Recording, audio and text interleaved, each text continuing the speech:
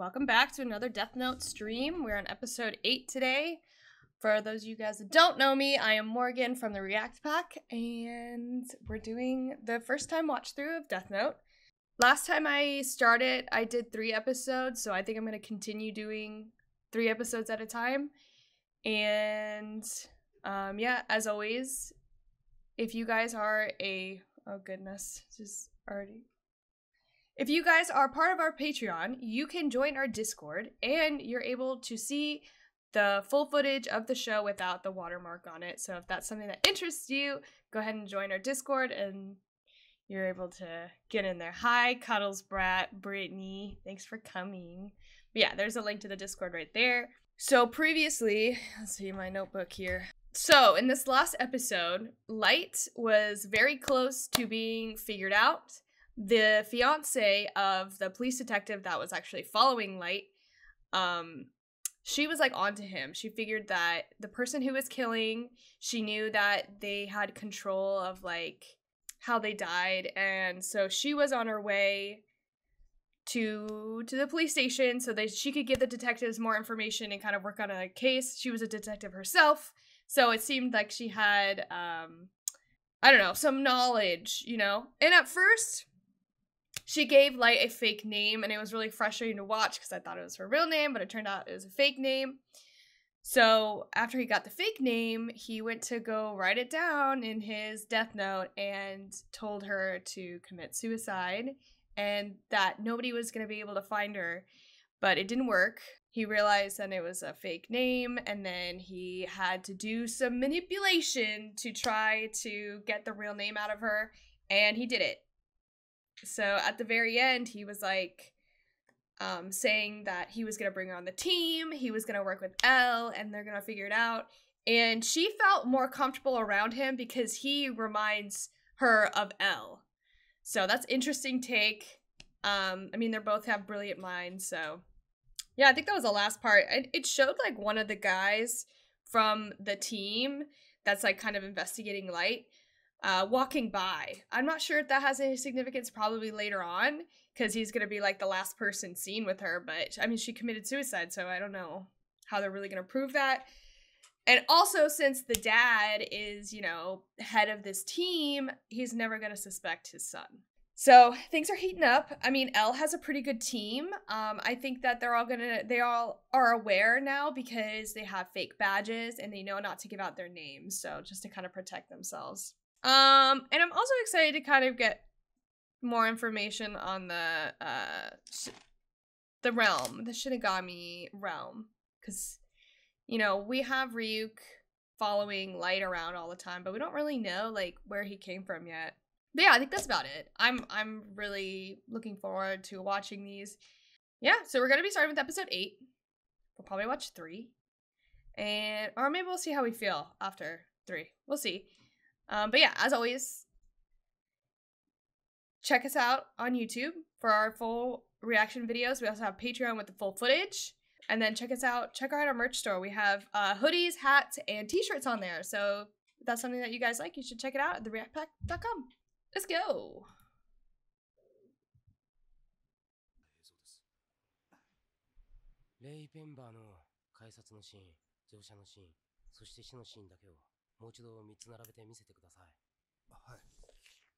It's like a little creature, this little ice cream cone now.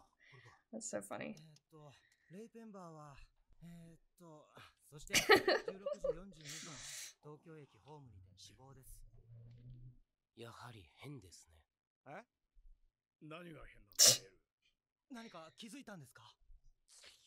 Oh, ASMR.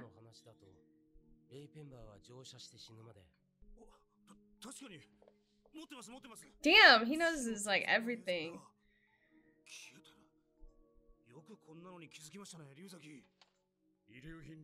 I'm surprised Light didn't get caught in any of those fucking cameras. Kind of weird. So sad. Yep.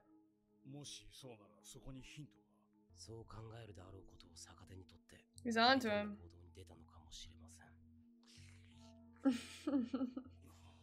I'm not a fan of the ice cream slurping sounds. Stop. 大丈夫か、ライト。もう4日もろくに寝ずにデスノートに犯罪者の名前を書き続けているぞ。God damn, he's planning ahead.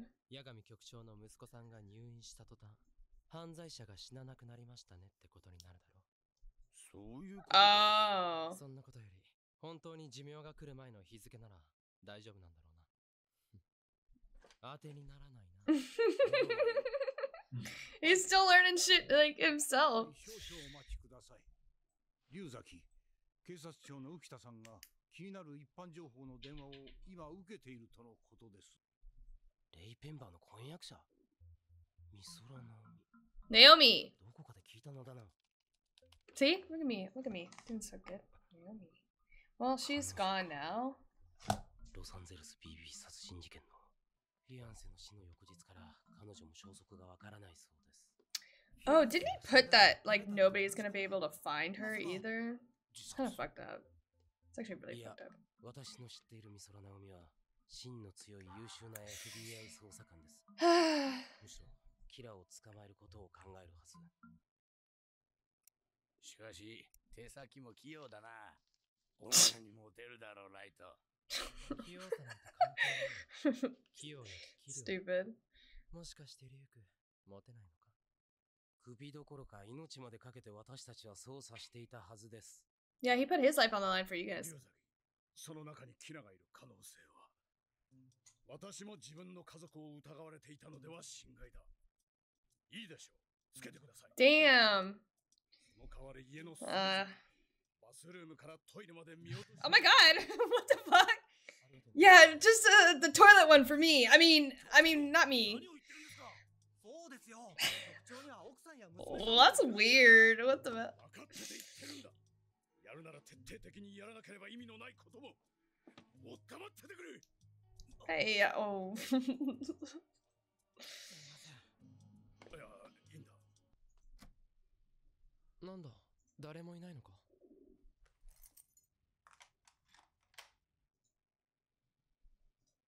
Damn, is he gonna notice him? ただいま。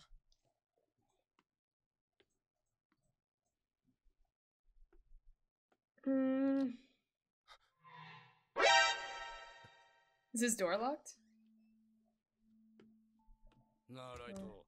家に誰もいないようだし、久しぶりに二人でゲームしない？ What games do they play? ゲームだよ。 Play with him! He's just a little guy!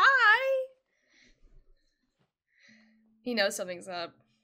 ライト？ Aww.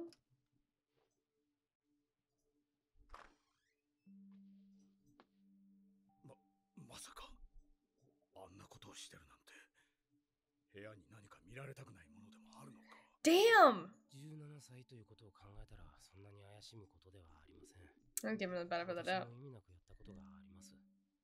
彼にそうした状況を話したことは。バカな。報道されない。 That's weird. This makes this weird that he's just like watching him. 最近はろくに帰ってもいないし、帰っても疲れて。おい、ライト。さっきから無視しやがってよ。 He talks, if he talks to him out loud, nobody else can see him, so it just looks like he's talking to himself. は仕込まれていない。ライト。リュウ君、家に監視カメラか盗聴器。 Damn, how did he know that? There's no way I would figure something like that out. でも、ドアに紙切れ挟まってたじゃないか。僕はいつもドアを閉めた後、わざと一番上まで上がった位置からまた5ミリ He thinks of fucking everything, man. つまりドアを I feel like my brain does not have that kind of capacity. 誰かが部屋に入った可能性がある。ただそれだけでは人が入ったと決めつけられない。あれか。 Damn, that's intense. That seems like a lot. A lot to go through every day. じゃないのか。親や妹なら髪にすら気づかない。監視カメラを通してみたら、俺の口に入ってしまえばリンゴは見えないが、持っているときは宙に浮いて見えるな。やっぱり死神は死なないから餓死もしない。つまりリンゴをあげなくても問題はないな。ちょっと待ってくれ。 You get no more 俺 apples. にとってのリンゴっていうのは、そうだな。人間でいう酒やタバコみたいなもので、ずっとないと禁断症状が。まずすべてのカメラの位置を把握する。リ Oh. ンゴを食べる資格くらいあるかもしれない。 Trying to make him じゃあ be his little detective. おうカメラ探 Yeah, I'll go find the cameras as long as I get an apple. 面白い。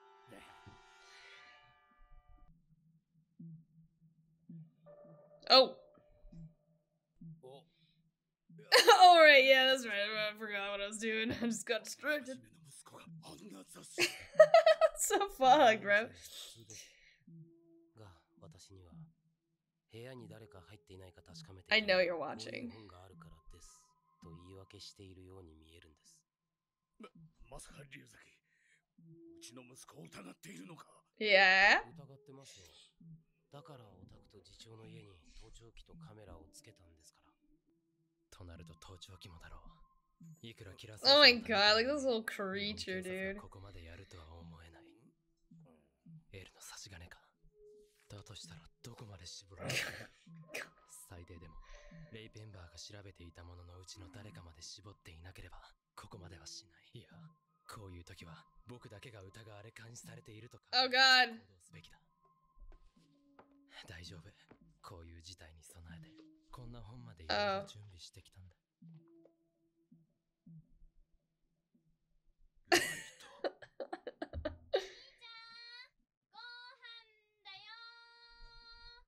ト。何 ?ICPO はキラ事件に対し先進各国 Oh shit. Oh shit. 捜査員を日本に派遣することに決定。1500人だってすごっ。このリビングにもカメラはついている。 Just trying to see his reaction. が本当であろうとなかろうと。これを見せて Damn, he's onto everything. Like, 最初の時と手口が同じだ。意味がない。送り込むならこっそり入れ。こっそり捜査させるべきだ。極秘で捜査した FBI でさえあんな目にあったのに。これじゃその二の舞になる。だからこれは大げさに報道してキラを動揺させようとする。 he's like literally calling him out right there. でもこれじゃキラにもバレバレじゃないのかな。賢いですね、息子さん。ライト。 I'd be pissed if there was cameras in my room like that, though. 死神も頑張る。 Oh, he needs a little apple. 今から説明するぞ。 Give him some ちょっ food. と大変だからよく頭に入れてくれ。二度説明するのはごめんだからな。よし、頑張るぞ、勉強。ものすごいカメラの数だ。 Oh my god. 見つかるの覚悟でつけてるとしか思えない。全部で64個だ。 Holy shit. やっぱりエルだ。宣戦布告 In that tiny room, there's 64 cameras. やつも限度ってものを知らない。で、この状態で俺どこでリンゴを食う I found all the cameras. Where's my apples? リュウク。家の中じゃ喋れないんだったな。明日外に出た時 No. 教えてくれ Obviously, if there's 64 fucking cameras in there. カメラの数と付け方から考えて、そうはいかないよ、エル。そこまでだ。 What the fuck? How is this so intense?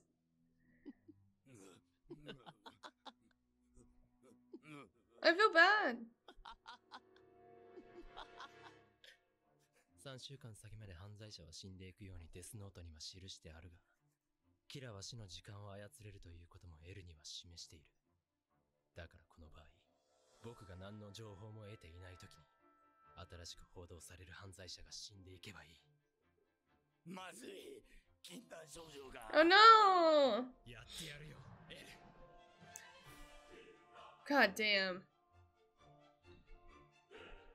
リュウクの情報と前もっての仕込みで、どう見ても勉強している受験生の予想 Golly. 僕は Take a break, bro. 今報道されている犯罪者を Oh! 手血を取り食べる。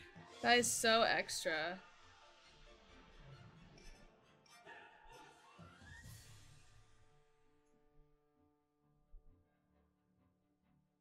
夕飯の後、息子さんはテレビもパソコンもつけず、ずっと勉強ですね。センター試験まで10日切りましたから。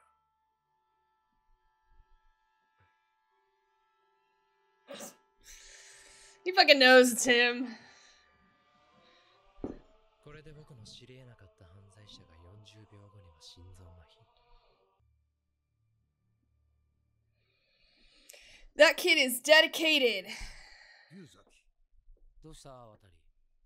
先ほど今日9時のニュースで初めて報道された横領容疑の銀行員が取り調べ中に。そのニュースを見ていなかった者はキラーではないか。 But he was watching the う news. ちの家族はこれで潔白ですね。He's gonna inspect the potato chip bag a bit. 罪の軽いものを報道されてすぐに殺しましたね。そしてカメラをつけて初日だというのに、八神家は面白いほどすんなり白だ。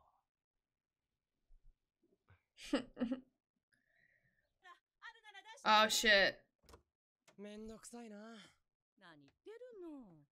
それぐらい言われなくてもって。 Is that camera still in there? はいはい。 Or not the little mini TV? Did he forget? No way. 今日もいい天気だ。しかし、自分のためなら手段を選ばないというか、気前がいいというか、あの小型液晶テレビ。Oh, yeah. 800円だろ。おはようございます。 Did he mean to do that?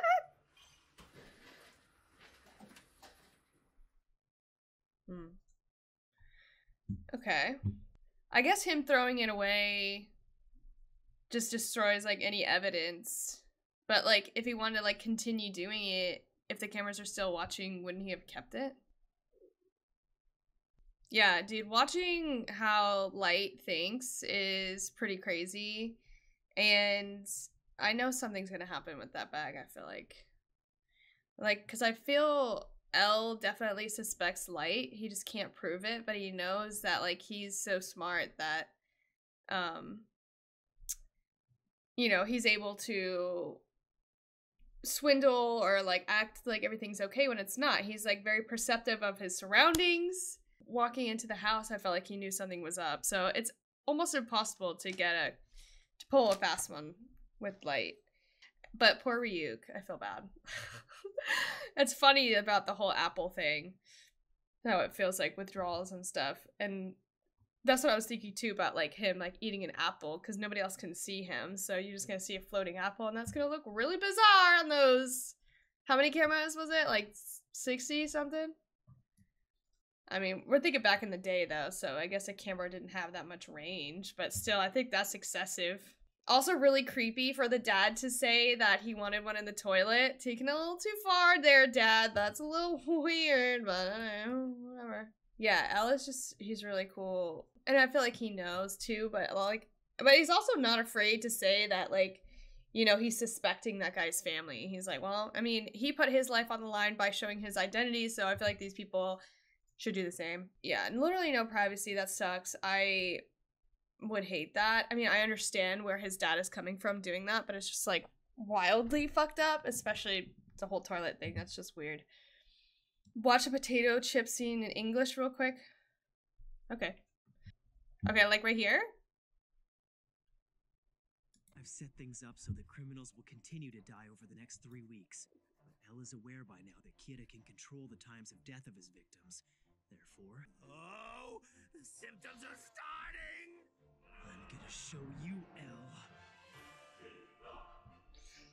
I really like his this voice actor.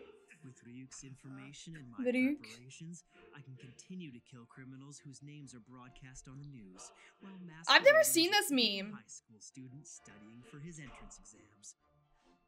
Just watch me, L. I'll solve equations with my right hand and write names with my left. I'll take a potato chip and eat it. That? Is that the scene? The fucking sparkles? And eat it! Oh no! That's actually funny. Your son just goes back to studying without turning on the TV or his computer. It's because the entrance exams. That's actually it. Why does it sound so much more intense in English? That's funny. Okay, let's go on to the next one. I want to see more antics. Episode 9? Who is this? Like, who is he reaching out to?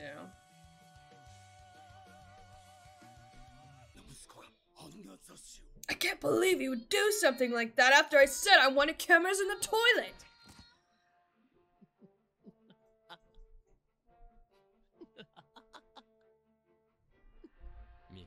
定式を解き続け。 Come on, L. 絶対だな、リュウ君。ああ、絶対に尾行はついてない。早く。 Oh, he's getting all twisted. リンゴ食べたくて適当なこと言ってるんじゃないかな。おいおい、俺はライトの半径100メートル以内を何度も飛び回って確認したんだよ。ライト、早く。He's like a little, he's like a little pet. I love him. しかし、死神使い荒いじゃん、お前。本当にしまいには俺のデスクを殺すぞ。笑ってる場合かよ。そうだな。まだ最後の仕上げが残っている。疑いは晴れたのでは。Yeah, I mean, いくらキラが死ぬ時間 it's hard to like prove it. 報道を見る前に死ぬ時間を持ってこられるとは考えられます。また息子さんが帰ってきました。今までに比べれば罪の軽い。I guess if he continued to do the potato chip trick, it'd be obvious. 僕がテレビやネットを見ていないときに報道された犯罪者が死んでも、逆に僕が報道を得ていないときにだけ軽い罪。 How does he know everything? 疑うことも可能ではある。つまり僕がテレビを見ているときに報道されたこのビデオを何度も再生し検証してみました。結論から言わせてもらいます。Fuck. 北村家、八神家の中で怪しいものはいません。 God damn it! 結局、容疑者はいずか。のはいないという意味です。 Okay. Oh, stop! What the fuck, dude? Stop. 今まで通り犯罪者を葬っているということです。では、龍崎はやはりキラはあの中にいると。仮に念じるだけで人を殺す。 Golly, this guy needs some sleep, man. 挙動や表情に何らかの変化はあっていいはず。あの中にキラはいない。このままカメラをつけ続けていても、キラが殺しの兆候や態度を見せるとは思えない。 How do you even catch him? I don't even know. どうすればいい？自分がキラですと言ってもらい、殺しを実際にやってみせてもらうのが一番いい。あ、ライト。 They want him to be like off guard. Yeah. まだ盗聴器はついているかもしれないのか。Ryuk is like 僕は捜査対象から a goof, man. 計算通りだ。分前に入ろうと思ってたのに。早く着いたな。すげえ余裕。 Damn. It's cocky.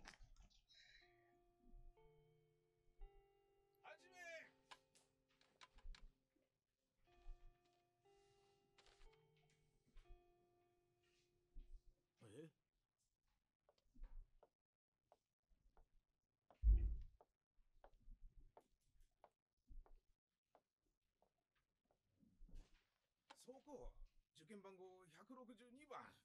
ちゃんと座りなさい。Oh no, it's not. What the fuck is he doing in there? Oh, oh.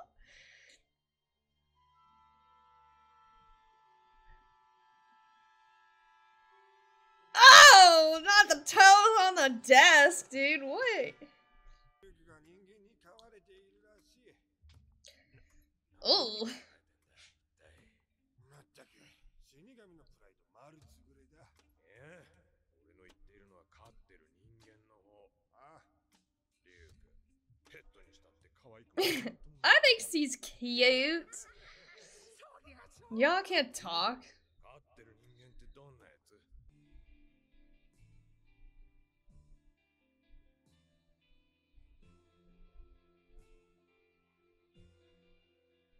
ライトも大学生か。なんかこう、感無量だな。 Wait, what happened with that interaction? 新入生挨拶。新入生代表、八神ライト。はい。お、すげえ。 Wow. 新入生代表、龍河秀樹。あ、はい。龍河秀樹って、あのアイドルの？マまさか。 What? あいつに東大入る学力あるかよ。ほんと、アイドルの龍河とは似ても似つかないや。It's L? 二人で挨拶するとは聞いていたが。Oh, look at. センター試験 Stop! ずっと僕の後ろで変な座り方をして、完全に一人で浮いてたやつだ。Yeah, I wonder why. Look at how different they are, but they're so similar at the same time. 今年はトップが2人いたってことだろ。二人とも全教科満点って噂だよ。マジでやっぱいるんだ、そういうのって。 Is he actually, like, I didn't know he was that young. Or is he just... ああいうのを天才肌っていうのか。東大の入学式にあの服装で挨拶。舐めてるかバカか、どっちかだ。 He didn't even write anything. Hmm. 私は安心して、もし誰にも漏らさないと誓っていただければ、キラ事件に関する重大なことをお話ししたいと思っています。なんなんだ突然。こいつ、相手にしない方がいい。 Isn't that kind of obvious? It's kind of outward. I guess maybe that's his... Maybe that's what he thinks he needs to do then. 誰にも言わないよ。何?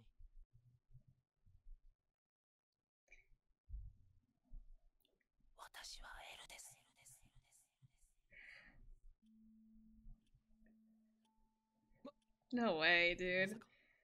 何を言ってるんだこいつ。エルがエルだと言うはずがない。変なやつだとは思っていたが、マジでおかしいのか。 Damn, he's like dead staring at him to see his reaction. I'm L. とにかくここは、八神総一郎の息子、八神ライトとして、自然な行動を取らなくては。もしあなたがそうなら、僕の尊敬する憧れの人です。どうも。名乗ったのはキラ事件解決の力になっていただけるかもしれないと俺以上のプレッシャーはないだろう。Right. こいつがもしエルだとしたら大したもんだな。確かに。Oh, the mind games are crazy, dude. いや、実はエルじゃなくともだ。僕は。しかも、こいつ。 It's pretty risky, though. あからさまな偽名を使っている。こいつを殺そうとデスノートに名前を書き、こいつの本名が龍河秀樹でなければ、 Somebody else will die. でも頭の中に浮かぶアイドルの方の龍河が死ぬかもしれない。こいつは死なずに僕がキラだという推測が立つ。こいつ、エルなのか。そして僕をキラだと疑っているのか。っているということか。しかし、Dude, he's in his head so hard right now. 今はダメだ。何も考えない方がいい。澄ました顔をしていなくては。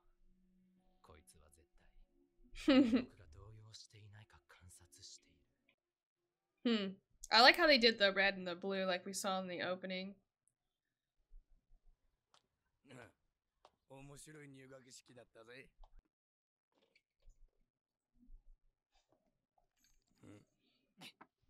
Uh-oh.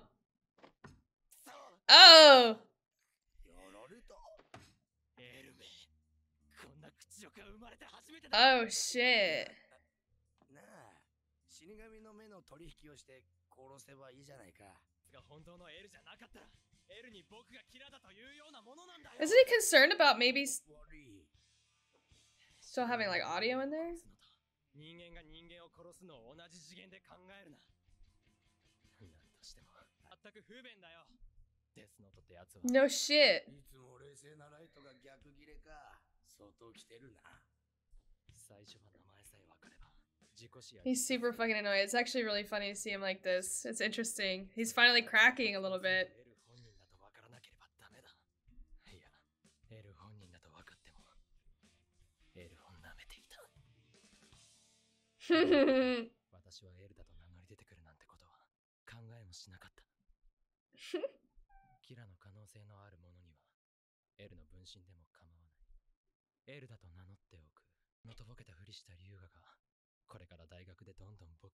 Yep. してくるだろう。 Damn, he was so excited to go to university too. Oh god, here we go. This evil laugh. Oh god. Oh! これはいい。何も悲観することはない。これは向こうも何も掴んでいない証拠だ。面上は仲良しのキャンパスメイト。裏ではエルなのかキラなのかの探り合い。面白いよ、リュウガ。お前が僕に友情を求めてくるな。心よく受け入れてやろう。僕はお前を信じ込む。Man. そして全てを引き出し、お前を殺す。この手で必ず。 God, he's fucking lost it. Jeez. Oh, it's so funny to see Light lose his shit a little bit. To see him just a little bit scared, just nervous and like in his head because this whole time he's had like a fucking plan for everything that has happened. And he always seems like very sure. He plans ahead with everything that he does. So this interaction was interesting, I guess. It was just like refreshing to see the progression between this I guess you can call it a relationship between Elle and Light now, because they finally met, and Elle had like, you know, he had suspicion. He didn't have proof or anything, but he has a feeling, and his approach was really good because it got to him. So I was definitely taken aback that he decided to go that far so quickly, but he seems like he knows what he's doing. Going to college with him. That's fucking hilarious. But I'm still kind of like, I would be, if I was Light, I would not be like shouting all that shit in my room after they just had taken out the cameras. I feel like shipping Light and Elle. I wouldn't, because I love Elle and I think Light is not good enough for him. Oh yeah, dude, we got so many toe shots this last episode. Love to see it. I guess. And it looks like one of the Shinigami gods is coming up to see what Ryuk is gonna be up to, so from the realm, because they have not seen him. And he is kind of like, I mean, they were all kind of teasing Ryuk and being like, oh, he's probably playing someone's pet, which it kind of is. Like, Light and Ryuk's relationship is really funny because, you know, Ryuk is such like this scary, he's supposed to be a scary, intimidating, like being, but I feel like he gets like bossed around by Light and doing some of his dirty work, like looking for cameras and seeing if anyone's following them and kind of like giving him a treat for doing what he wants him to do. Absurd, but it's funny, I guess. I love Ryuk. He's my favorite right now, but I do really like Elle too. Just the little creature that he is. Yeah, honestly too, I thought that they started off that speech with the same thing. I mean, it just goes to show that even though like Light looks more like put together and organized, doesn't mean that, you know, he's smarter or better than anyone else, especially Elle, because Elle showed that, you know, he didn't need to read anything off of paper. He didn't need to like dress nice to be at the same spot where Light is.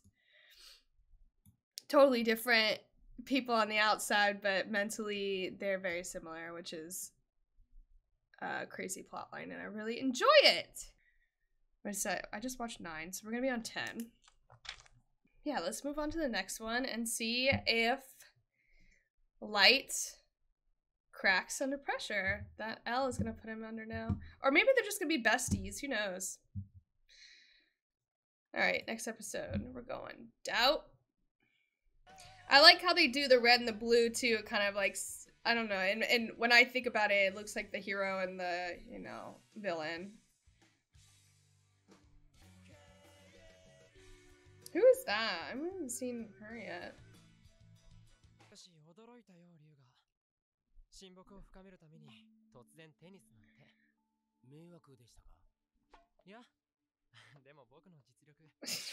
Jeans tennis match? 私はイギリスのジュニアチャンピオンだったことがあります。ここで国籍はイギリスと聞けば、キラだから探りを入れてると思うのか。God, he's gonna be overanalyzing fucking everything that he says. リュウガはイギリス育ち？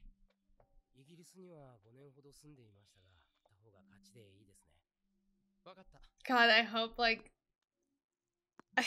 Elle like crushes him and then Light's gonna get all butthurt. I feel like Light is a sore loser.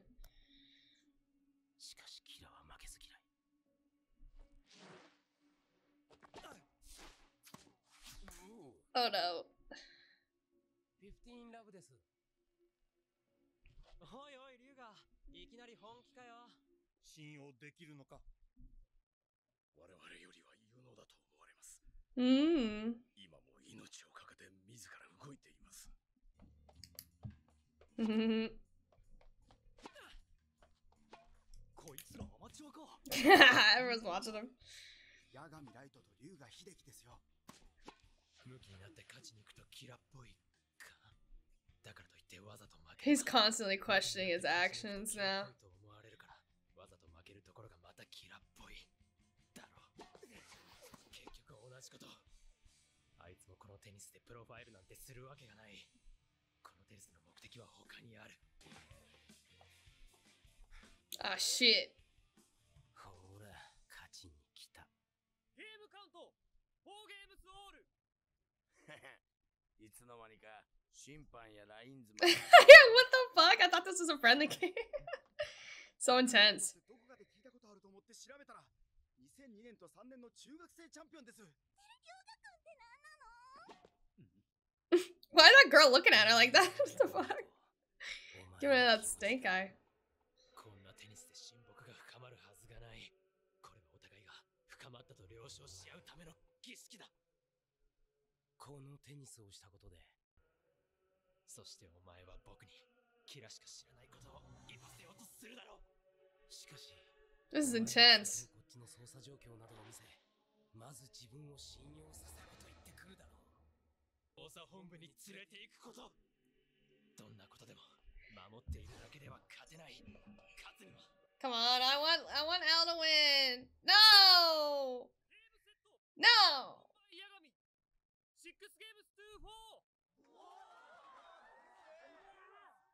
Boo. さすが八神くん、負けました。何？私は八神くんをキラじゃないか。Oh my god! それでも聞けることなら何でもお聞きします。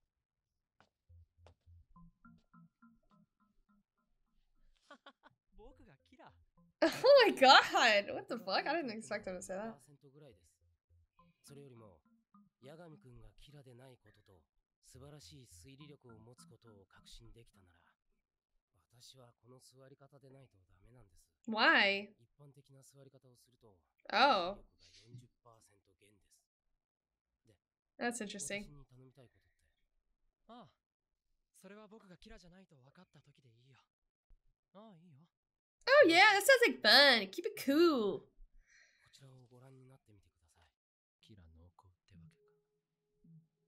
だがこの程度の暗号を解いたところで、僕がキラだという証明には。I'd be like I would be nervous even if I was telling the truth just by the way he looks at you. Like he sees right through you. エルをからかうような文章が暗号化されている。これを加えるとこうなります。エル知っているか、リンゴしか食べない死神は手が赤い。フェイクだ。この4枚は犯罪者に書かせたものではない。バカかこいつ。しかし3枚だけ。 He's fuck. Oh my god. This is making me anxious, the mental warfare going on right now. そこまで推理して完璧です。八神くんは文章が知り Come on. にもかかわらず3枚しかないと決めつけ、4枚目を推理できなかった。に操作する者と話をする時のキラの立場で考えられた。すごいです。八神くんの推理力は。あまり卓越した考え方をすると疑いが濃くなるみたいじゃないか。はい、3% に。You went up 3%! 欲しいという気持ちも強くなりました。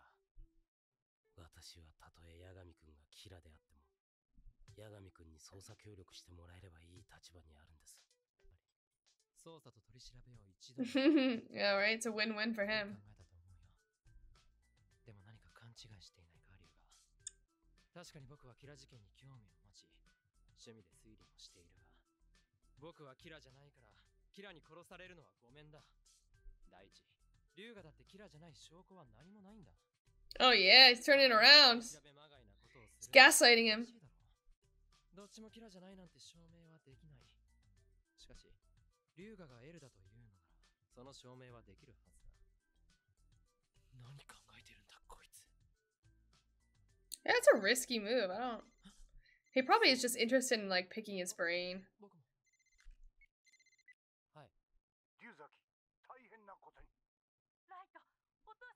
Oh shit. Oh no. Wait.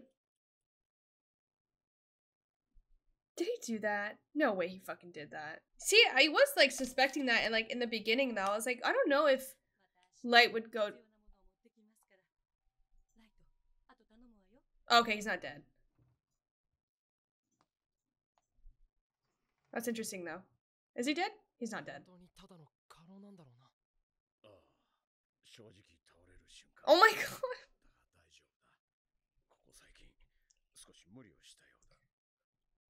そうだ、彼がエルだ。第三者にわからぬよ。我々は龍崎と呼んでいるが、間違いなくエルだ。こいつが本物のエル。父が言ってるんだ。少なくとも今まで警察を動かしてきたエルだ。で、龍崎、息子と話をしてみて疑いは晴れたのか？ No, it's actually went up by 7%. 本当にわずかなものです。もう一度説明しておきますが、キラは日本に入った FBI 捜査官12人を殺しています。彼の死に特に不審な点。Don't they know that like he was following Light around though? 調べていたものの中に僕がいた。これを疑われても仕方ない。Okay. いや、リュウガの言う通り、他に疑う対象がいない。何言ってるんだよ、父さん。それじゃ何年後になるかわからない。それに約束したじゃないか。He wants to go in the police force? もしものことがあったら、僕がキラを死刑台に送るって。I doubt it.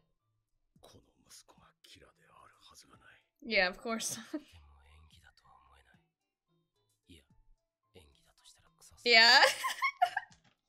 聞いてくれ、ライト。キラは悪だ。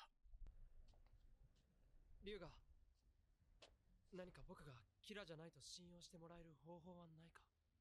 No. ナミ君がキラでないのなら、そんなことする必要ないじゃないですか。いい加減にしろよ。キラだと疑われる人間がどんな気持ちか考えてみろよ。最悪な気持ちになりました。捜査協力するとは言ったけど、父が元気になるまではしばらく何もできないと思う。わかってます。では。Bye. 龍が秀樹、龍崎、不幸だなんて一度も思ったことはない。この力を得た僕は。Of course you are, you loon. そして最高の世界を作る。Yeah, he's like, I don't fucking care. そんなことは俺はどうでもいい。ただ、普通は死神に疲れた人間は不幸になるらしい。じゃあリュウ君は普通じゃない方のパターンを見られるよ。それはありがたい。分かってる。問題はネタなんだよ、ネタ。何がいいネタ持ってこいよ。そんなこと言われても警察はだんまりだし無理っすよ。Oh God. ガセでもいいから自分で作れっつうの。デメガワディレクター、速達です。なんだこりゃ。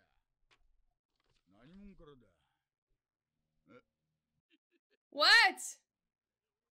What is it? こういうの出してこいっつうんだよ。いや、たまんないね。キラから全世界 Message to the world from 応 here. 援に逆らうようなことをしたら記者の社長から殺していくことになりますってよ。逆らうかよ。これが本物だったらすんげえことになるぞ。おいおい、許しくてドキドキが止まらないよ。 I don't know. That looks weird. I don't know. I feel like that's not from L for some reason. I mean, a light. I don't know why. More interactions we get with Light and L. It's, you know, the mental warfare that they keep throwing back and forth at each other. Like, Light is so, he's like walking on eggshells now. Like, he wants to say like what he usually says, but he knows if he says something like typical of like Kira around L, he'll automatically figure him out. I mean, L is already saying that like, oh, this is either true or it's just really corny, or like, you know, he's like onto him. But I also think that he's just genuinely interested in the way that he thinks. But yeah, I mean, the mind games between each other are definitely, I think they both kind of enjoy it. I know Light is like sweating a little bit more than usual, but I feel like, you know, any person likes a challenge, I guess. Someone to kind of like make it not so easy for him. Definitely interesting though. The show is becoming really good, and obviously the dad is like, there's no way it's my son. I almost feel like, are they gonna be friends? Tennis match, I mean, he had his shoes on finally. That was intense to watch too. Everything, it turned into like this big ordeal. Everyone's like talking about them and stuff when it was supposed to be just like this casual little game of tennis. Not so much happened this one. These couple episodes, I feel like it's more of like a build up, like who's gonna make the next big move now. I mean, L has already made some pretty big moves by outwardly accusing Light of being Kira and exposing himself and telling Light's dad to confirm it. I mean, he's putting himself in a very vulnerable position, or very risky, but I think it's gonna be worth it. And I just can't, I'm excited for like Light to actually reveal it. Like, I don't even know how that's gonna go down. Also really strange to see Light's dad in the hospital due to a heart attack. I would not put it past Light to hurt someone close to him, unfortunately. I definitely think he's capable of it. And I feel like if he felt like he was backed too much in a corner, I feel like he definitely could hurt somebody that means something to him. Navigating their relationship is like stressing me out. Just fucking watching it, I'm like, I could not do that. Yeah, whoever breaks first. I feel like Light would be that one. He's already showed like some cracks in his like mental state, so I feel like he definitely has he's definitely more likely to break first. Although if something happened to someone in like L's life, I think that he definitely has a possibility of breaking down as well. But we don't know anything about L yet, where he came from, what his like full name is, or anything. So, but yeah, I think I'm gonna close out the stream. Thank you guys all for coming again to my Death Note Mondays. It's always wonderful to chat with you guys and watch some episodes together. Again, make sure to check us out on YouTube, check us out on Discord, and make sure to like, comment, and subscribe. And I will see you guys all next time. Bye!